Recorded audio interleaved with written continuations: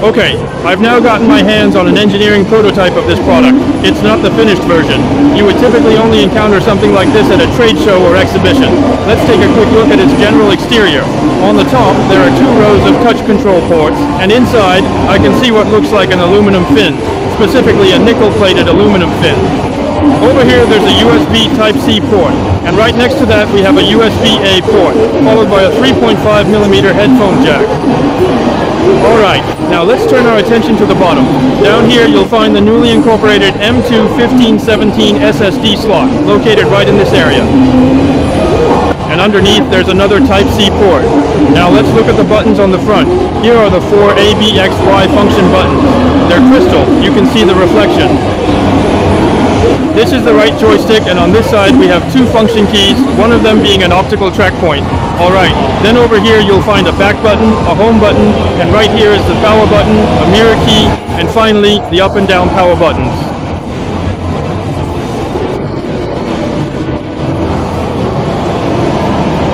Okay, let's see the back.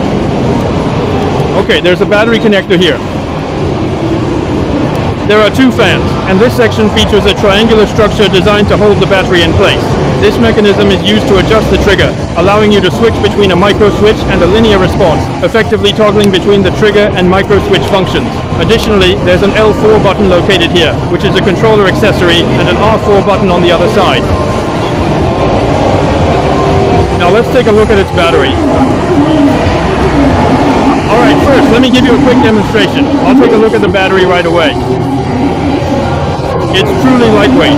Now regarding this battery, let's take a look at the back. It's right here in my hand, a Wenwu battery with a rated capacity of 80 watt-hours, and the milliamp hours are at least 15.48 volts, making it 5,170 milliamp hours.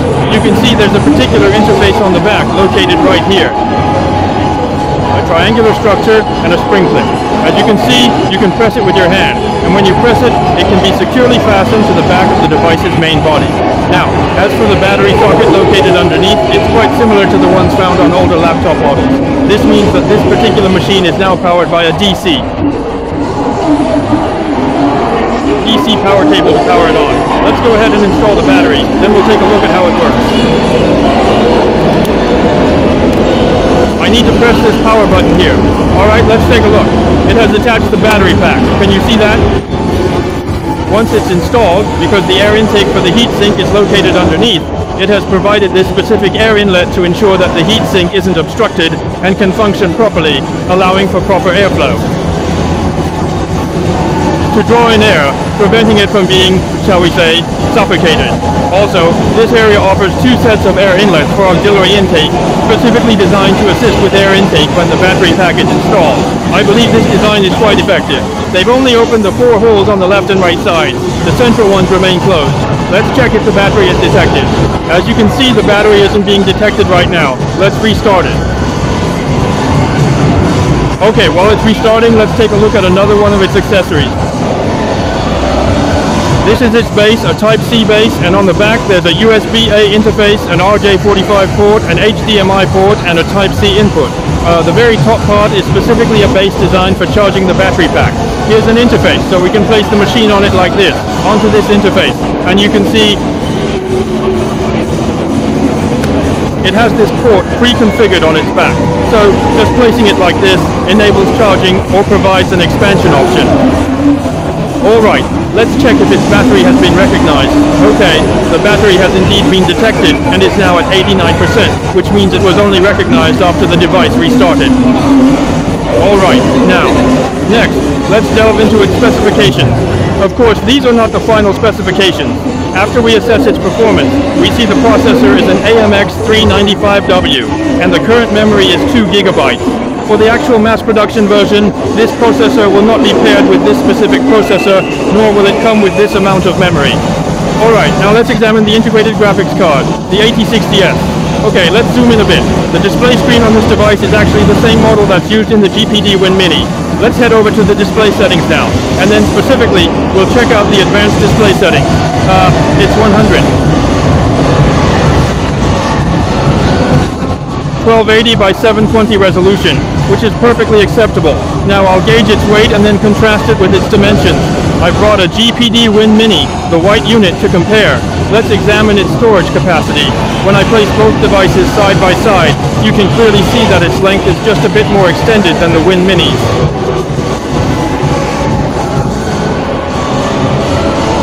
Let's examine this ratio and make a comparison. This particular model is the 2025 version of the WIN Mini. We should definitely take a moment to observe its thickness. If you choose to include the battery pack, it does become quite substantial in terms of thickness. However, if you opt not to use the battery pack, it remains exceptionally lightweight. Take a good look. Alright.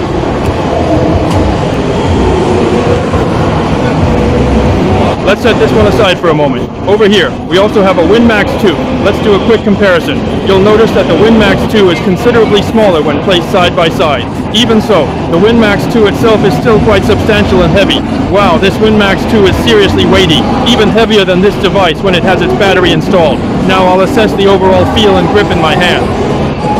The battery is positioned here, and when I hold the device, my hand generally won't touch it. It won't affect my hand, but if you choose to grip it in a certain way, it might cause an issue. However, if it's held in a semi-grip state like this, the effect is actually very good. Let me see if they've included it this time. No, they haven't included that controller, specifically the mouse toggle key for simulating a mouse. Previous models all featured such a toggle key, but this one lacks it. Honestly, I find this particular button quite useless, and there's also a memory card slot here.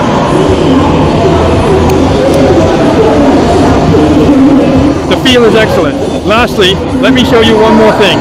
It comes with this DC power supply. Let's check it out. This device can be powered either through a DC power supply or by utilizing a Type-C connection. The main benefit of using the DC power cable is its higher wattage output. Let's find out how much power it provides. As you can see, this DC power supply delivers 180 watts.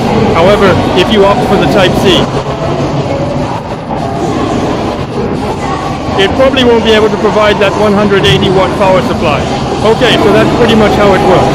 For the precise internal specifications and intricacies, I believe we'll need to await the engineering prototype that's due at the end of the month.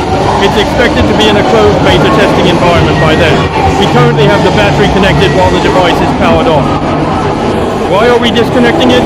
Well, let's observe what happens. Once we remove it, we can easily take off this connector.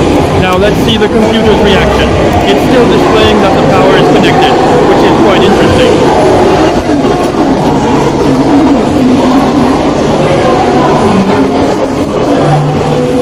That the battery is presently linked to the device. This is actually a Windows issue, because when Windows is powered on, its battery information detection is quite delayed, meaning it takes a considerable amount of time before it will notify you that your battery is currently disconnected. Okay, so without the battery installed, holding just this, it weighs around 500 grams. It's truly super light. Alright, I'll stop the demonstration here for now. Okay, I'll shut it down. Let's take a look at its internal structure for heat dissipation. Inside, we can see it's an engineering prototype. It hasn't had any surface treatment yet. You can see it still has that natural brass color. And here, I believe, is a heat pipe cooling module. Lastly, I'd like to mention that it has an extension cable at the back that can directly connect to the power supply. You can use this power extension cable to link it with the battery pack. However, at this current exhibition, TPDP hasn't yet finalized this cable. Therefore, we can observe that there are two threaded ports on its side, and these threads are intended for securely fastening it. These screws that securely fasten it, very similar to the mechanism on a VGA connector. Once you've screwed it in on this side, it can also be screwed in on the other side, and the stability and reliability of the battery interface connection will be greatly improved. I think this is very well done. And we can also see its mouse toggle key, which has now transformed into a convenient paddle switch located right here. It enables effortless switching between the game controller and a mouse with just a single press. Personally, I find this particular design to be a significant enhancement compared to the older toggle button. Additionally, the power button is thoughtfully equipped with an LED light, which I believe is a great touch. Observing its exterior, the motherboard's dimensions are roughly in this area, at the connection point between the curved and flat surfaces. and it's similar on the other side. So, with a motherboard of this size, and with connectors at both the top and bottom, the motherboard must certainly have a top and bottom edge structure. This means the 3951 Max's motherboard is extremely large, effectively filling the interior very completely, which is why a dual fan cooling module like this is essential to manage and keep the heat dissipation under control. Alright, we're going to proceed with a burn-in test for the computer. I see that AIDA64 is on the desktop, which is very good. Let's try to open it. Oh, I clicked the wrong icon, my mistake. Let's start it up, and let's also launch AIDA64. As you can see, this is a relatively old version, so I'm not entirely sure if it will be able to read the sensor information. Currently, I don't have the battery installed. I'm directly using DC power. Let's take a look at the computer sensors. Let's see what information it can get.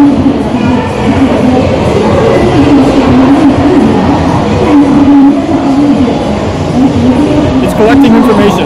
How much time is this going to take? Ah, okay, it's displayed now. We can see that this AIDA64 software is able to show us the central processing unit's temperature, as well as the graphics processing unit's temperature.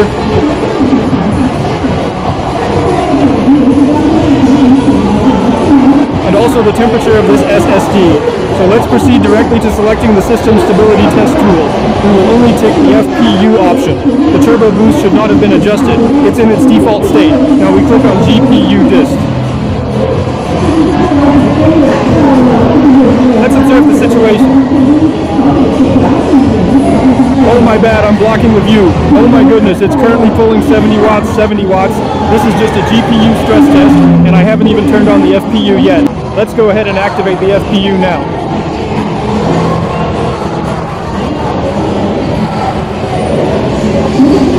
Okay.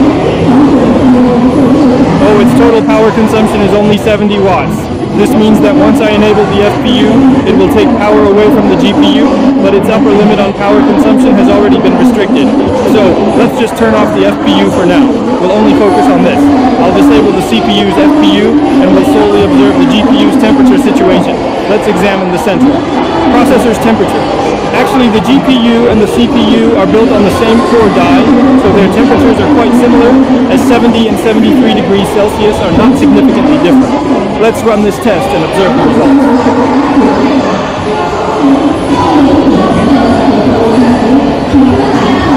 It's too noisy here. I can't hear the sound of its fan at all. I can't hear a thing. The ambient noise here is quite loud, so that's why I can't hear it. 70 watts. That means for this DC power, as for the docking station, I've actually detached the Type-C cable from the back. I've connected 2 ports for power delivery. Since I'm still not entirely certain about its current power supply situation, I'm going to avoid connecting it to 2 ports, and we'll just set it down. Once it's in place, we'll begin to monitor its performance during operation. When is the optimal time to observe it, you ask? Oh, the airflow from these 2 ports underneath is quite substantial, so I'm going to take it out right now to inspect it more closely.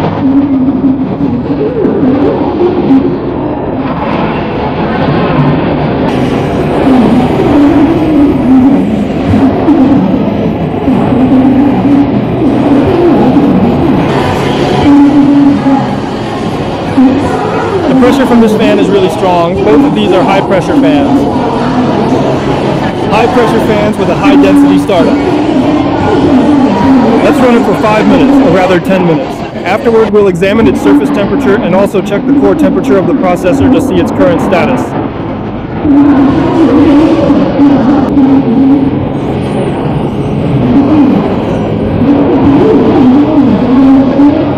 The temperature is actually still on the rise right now. I'd estimate the ambient temperature is currently around 25 degrees Celsius, primarily because I'm feeling quite warm myself. Okay, it's already 5 minutes now. Let's take a look. It has the AIDA64 stress testing software installed. Alright, let's proceed. It's currently operating at 70 watts.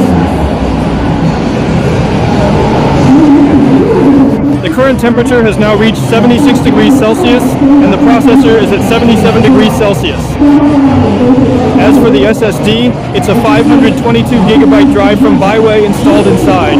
Actually, the SSD is not the most critical component here. It's likely the fan causing these temperatures. Many of these components are just for testing purposes. The SSD itself is hovering around 55 degrees Celsius. The physical structure itself is designed in such a way that once the battery is removed, the main unit becomes extremely lightweight, truly very light. Now, let's observe the CPU's temperature, which has already reached approximately 78 degrees.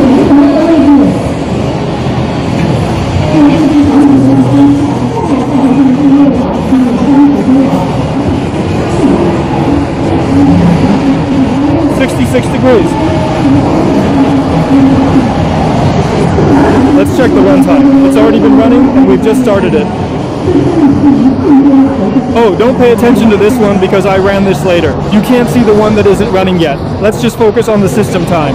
We'll go ahead and close this, as I haven't conducted an FPU test. 310 frames per second, oh my goodness, wow. This frame rate is absolutely insane. It's unbelievably high, oh my goodness.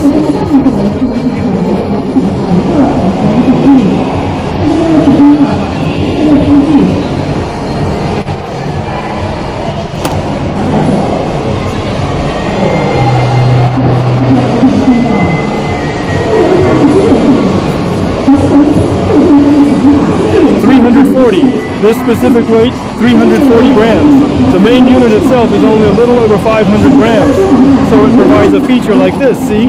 I can plug in the DC power directly, or there's also another power cord right here that I can connect it to. You can easily slip this into your pocket, and this part is very convenient to hold. It's not at all heavy. Here, give it a try. Just hold it and experience it for yourself. I'm pointing my phone at it right now. It's so light, and I mean the performance is really good, like a 4060 level graphics card, a 4060. I am so excited, you know, just incredibly excited. 300 frames, are you excited about this? Haha, this performance is truly unbelievably powerful. It's still quite a pleasant surprise. The core temperature is currently at 0 degrees, which is perfectly fine. There's almost no significant heat on the left or right sides. When I'm at home, I can just power it up this way. Exactly. I really want to have one of these. Yeah, if one isn't sufficient, I'll just bring another one. Haha. Now let's examine its surface temperature. Let's take a look at this machine. We're checking the surface temperature of the device. Right now, with a 70-watt GPU undergoing a single stress test, let's take a look at the controller. Oh, the left side of the controller, this spot feels a bit warm. As you can see, the temperature here is approximately 42 to 43 degrees Celsius. The bottom part of the controller is generally quite cool, not diverging much from the surrounding environmental temperature. In the central area, beneath the screen, that's where the motherboard resides, specifically the display chip, so it does generate some warmth. Now let's examine the right-hand controller.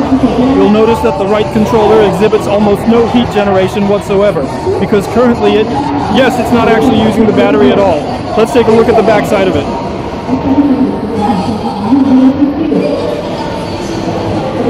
Let's take a look at the top. The temperature after contact is around 46 to 45 degrees Celsius, and the left side is a bit warmer than the right side. You can see inside the highest temperature measured, 55 degrees, is from an internal component, not the external case. The case itself is around 44 degrees. Let's take a look at the back.